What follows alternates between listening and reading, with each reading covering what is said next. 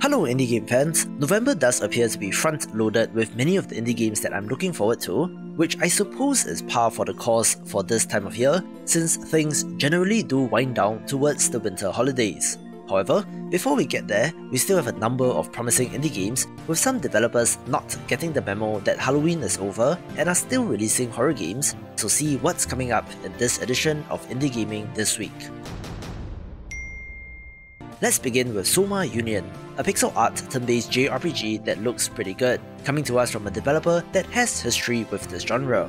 It's an SNES-style title where you play as spirits on a galaxy-spanning adventure, trying to pick up the pieces after your planet was destroyed in the original game from 2017.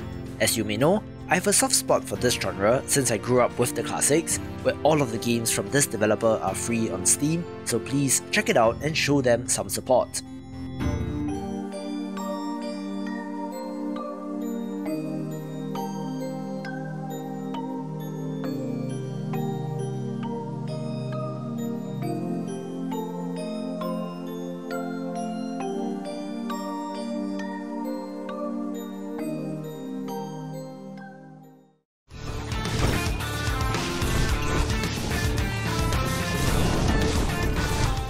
I've mentioned Arcos in a recent video on first-person shooters, where this pixel art entry does appear to be paying tribute to Hexen and Heretic rather than Doom.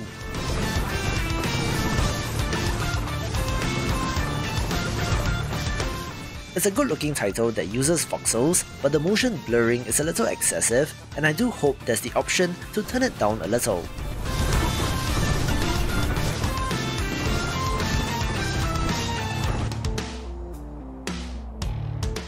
You're venturing into the dungeon to track down a powerful weapon once owned by your former teacher, who just so happens to have gone missing many years ago.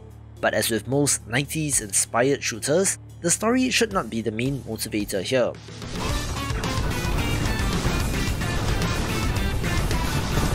Rather, the action looks fantastic, but I do wonder how the variety in weapons will add to the combat.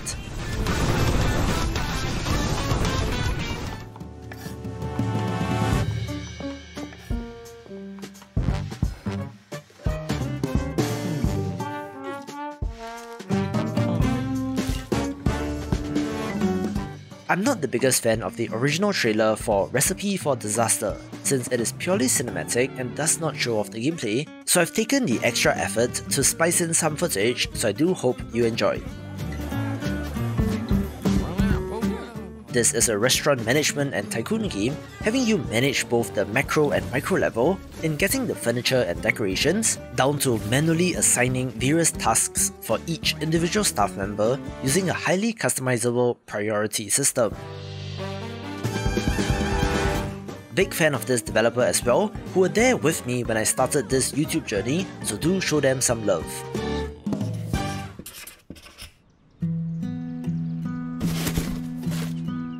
Unpacking is a chill pixel art title about unpacking the belongings of the in-game character, being relatively low stakes since there are no meters, points and such, looking like a decoration game on the surface.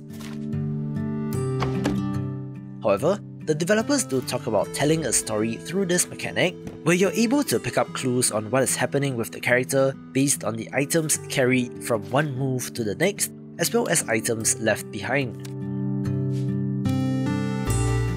If you're at that stage in your life, whether you're moving into or out of college, a bigger house because you have kids, to another country or state for a new job and so on, I'm sure that you'll be able to identify with this game, making this of interest. The demon world is inhabited by all kinds of nasties, separated into turfs and their gang leaders. None stand a chance to the Demon King himself. I say it's time to kick his sorry butt out of here! A no-brainer pick for the week is Demon Turf, a 3D platformer that uses 2D characters in a 3D environment, giving it quite a unique look.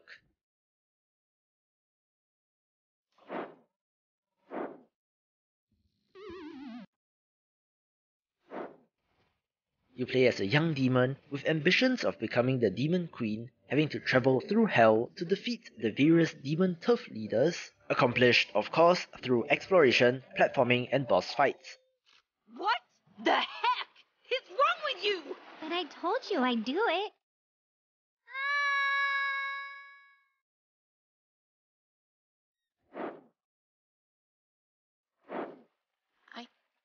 I always got your back, Beeps. You and me, the dream team. The early feedback from its speedrunning focused demo has been very positive, with the way this game controls, and being an entry in a relatively niche genre makes this something different.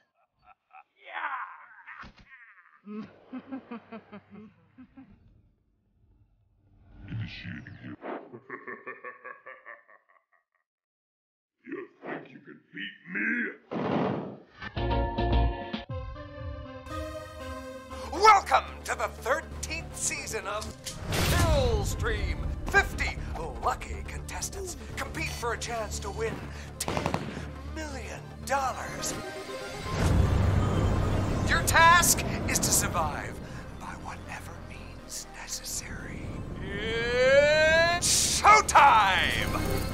Correct me if I'm wrong, but I do think that full motion video or FMV games can be quite an expensive production, since you do need to get actors and a filming crew together, which means a whole bunch of people and studios involved, but the bigger game of the week is Blood Shore, one that uses the premise of a battle royale survival TV show like the Stone Cold Steve Austin classic The Condemned, where you control the fate of one such individual, looking to be a good crossover between a classic type of game and the current zeitgeist.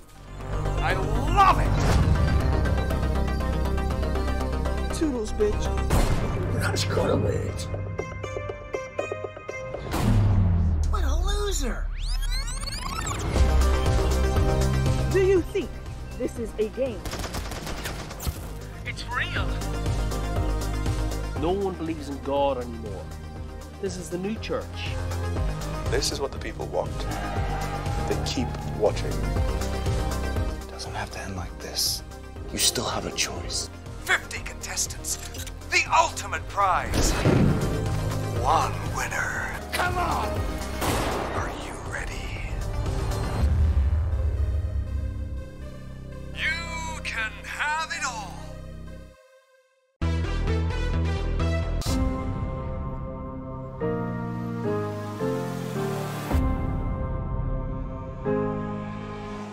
Smaller Games kicks off with Circa Infinity, a trippy platformer from 2015, getting Switch and Xbox versions this week.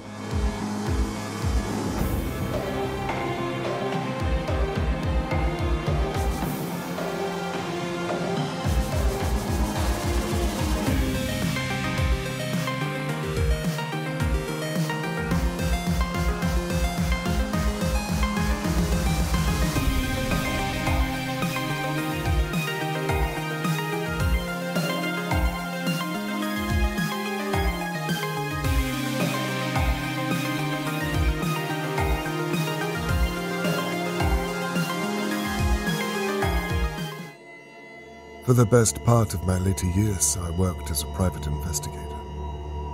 But in 1954, something terrible happened that I could not avoid. The abduction of young Charlotte May. And overnight, everyone became a suspect. Developer White Paper Games are known for their cerebral adventure games, the most famous example of which is The Occupation from 2019, with their next game being the detective mystery title Conway Disappearance at Dahlia View that looks pretty good. If she was the kidnapper. You asked me to lie to the police. To your daughter, no less. Not everyone in Dahlia View is as they seem, Mr. Conway. How could the kidnapper have come to be in the possession of a key? You keep this kind of thing up, you're gonna end up hurt. Or worse.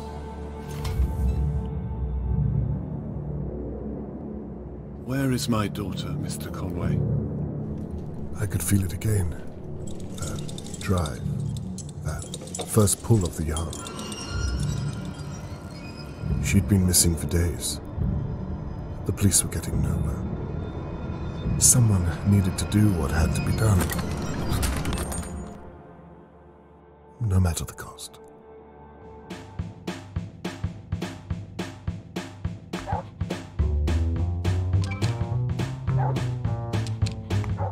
If you thought that dogs organized neatly looked familiar, that is because this is from the same developer as Cats Organized Neatly from last year, being a similar type of puzzle game, which, granted, is very derivative but does look very cute.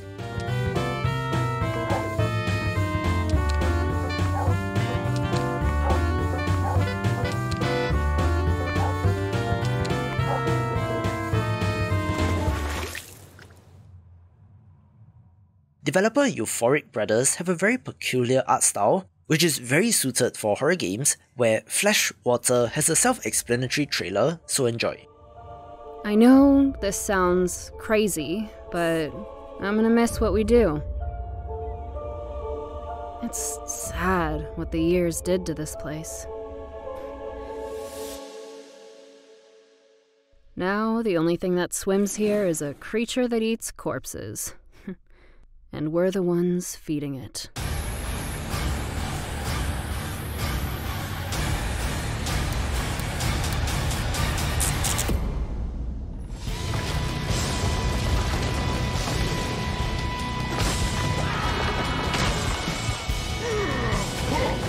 One of the more impressive looking action titles of the week is Giants Uprising, one where you play as such a creature who breaks free from enslavement, having to take revenge on the cruel humans by smashing everything in sight.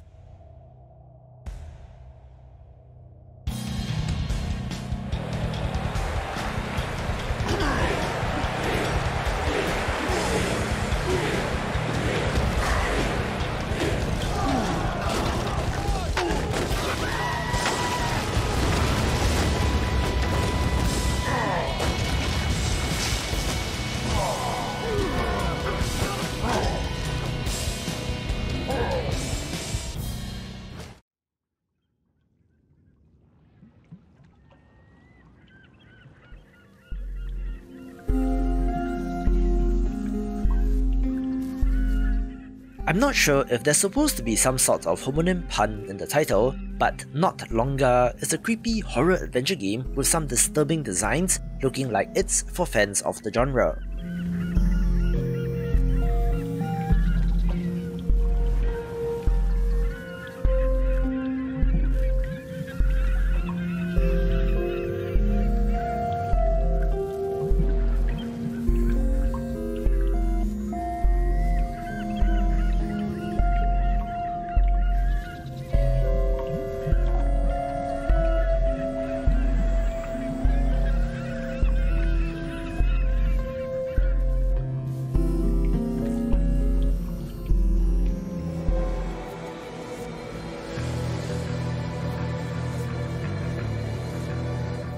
My next pick for a first-person simulator that gets weirdly popular is Prison Simulator, where you play as a guard in this free-form simulation game.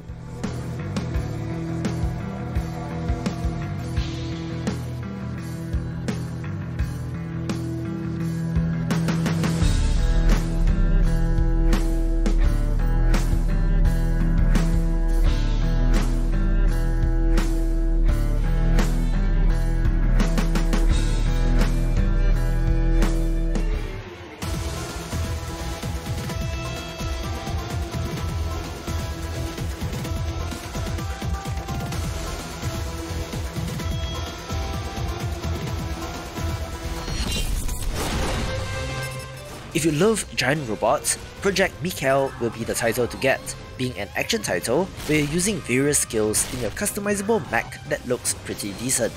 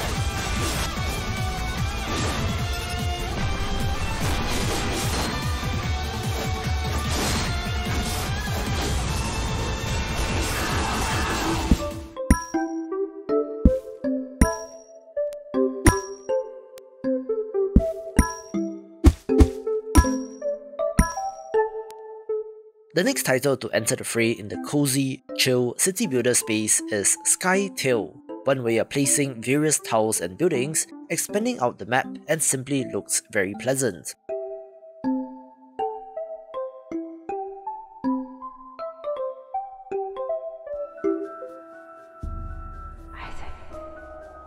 Isaac, it's time to get up.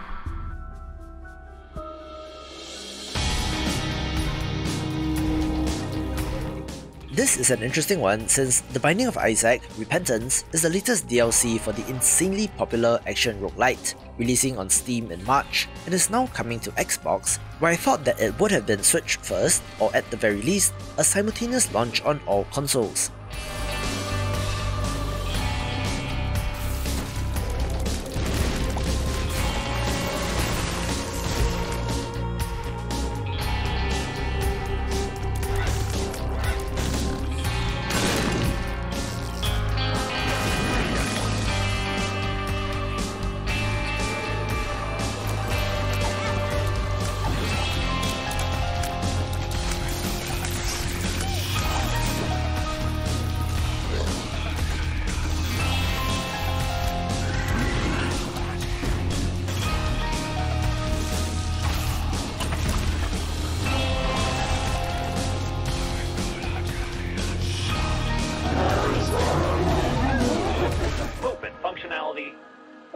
You, little one, have a very important job to do. I'm counting on you.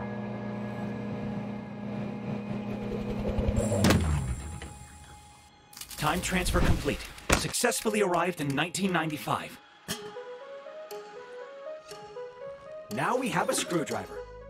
An interesting looking puzzle platformer is Time Loader, where you send a robot arm on wheels back in time, having to explore and solve puzzles with a very important role to play in altering the course of history, though I do love the household setting that allows you to see things from a different perspective.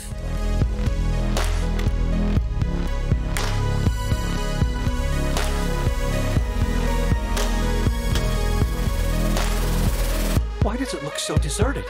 What's happened here?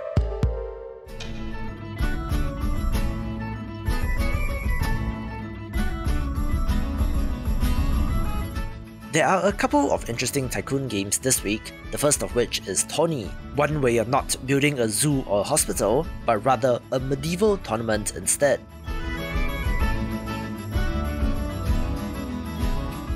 As such, this is so unique and different, where you have to build the various tents for vendors, stables for horses, and even the jousting arena and seats for the spectators, certainly being of interest to fans of the genre.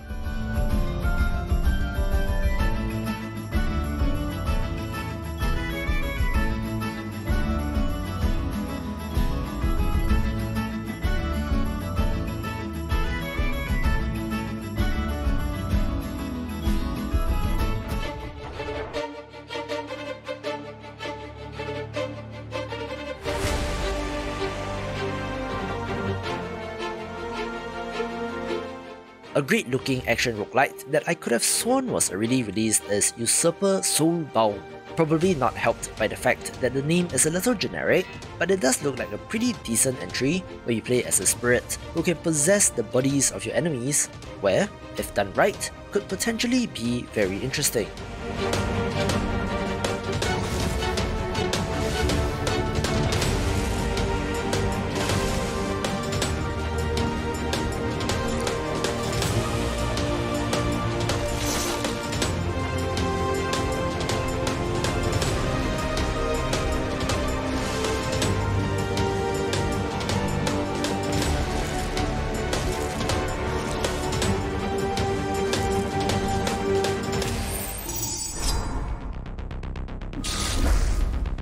Engage in tactical turn-based battles. Assassinate your enemies. Exploit the enemy's weaknesses.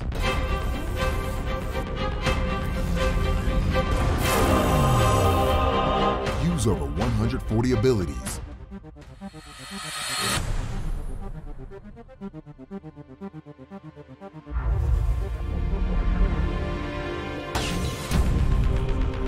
develop a reputation. Rounding off the smaller games is another interesting mixture of genres in Void Eclipse, one that has a turn-based tactics portion with cards, so that means deck building elements, which is in service of a larger Grand Strategy 4X title, looking like quite the cerebral entry.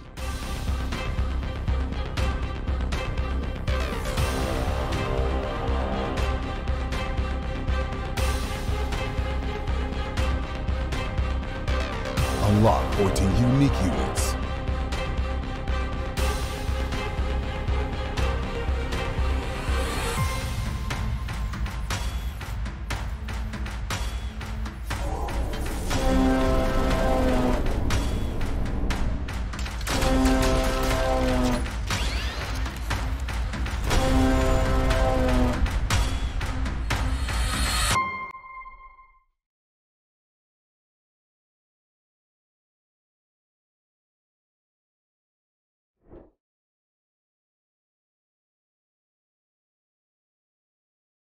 Let's kick off the top 5 with To the Rescue, a game which I covered in my video previewing the best indie games of the month, where this dog shelter simulator tycoon game simply looks wonderful.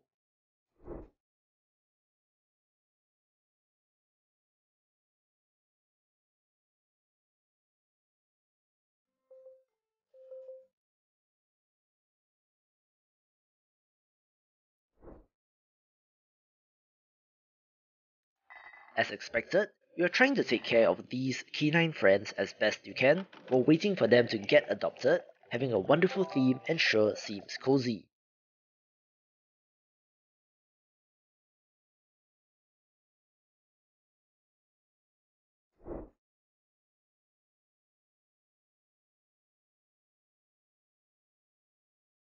A portion of the profits from this game will go to a real-life charity as well, so it seems like a feel-good title all around.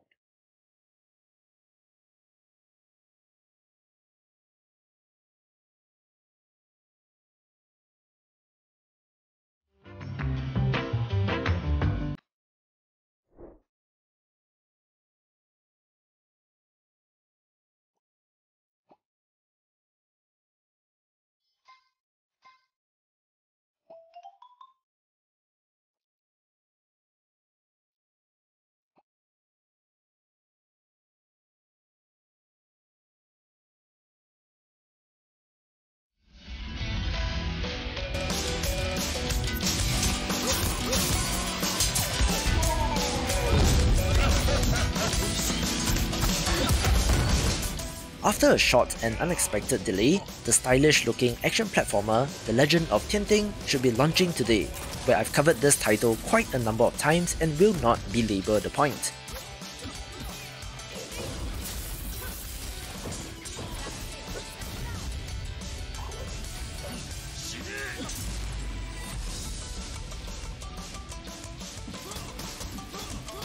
However, if it is new to you, the short version is that you play as a Taiwanese folk hero that has been compared to Robin Hood, having to battle against corrupt officials and criminals, all with fantastic action and a wonderful cel-shaded art style.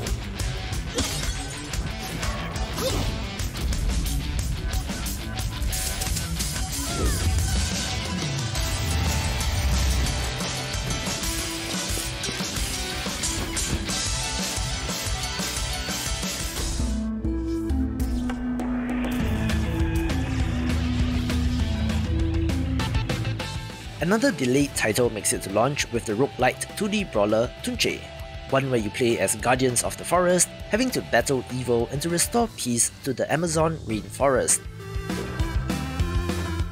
The character designs and settings, aside from Head Kid, are inspired by Central and South American culture, where this developer is Peruvian and showcases their own heritage.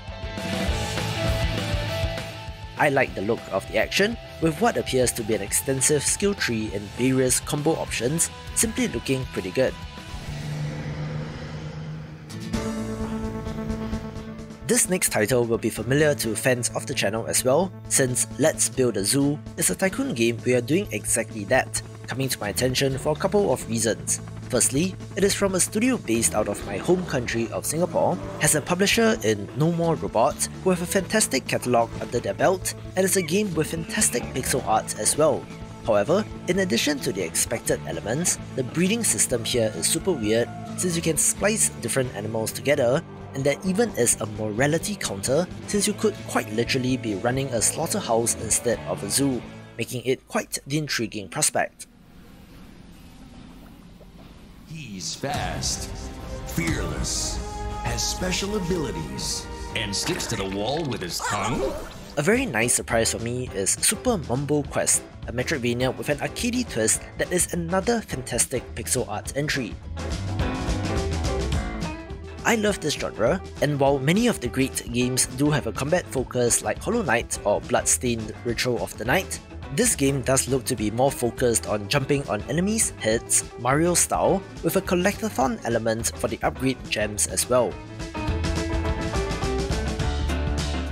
There are multiple forms that you can unlock, which grant you access to new areas in this interconnected world, so I definitely think that it counts as a Metroidvania, with some of the pixel art, backgrounds and skyscapes looking absolutely amazing as well. As such, it looks like another dark horse contender in the making, taking the #1 spot. For more Metroidvania games, watch these videos and I will see you after the jump.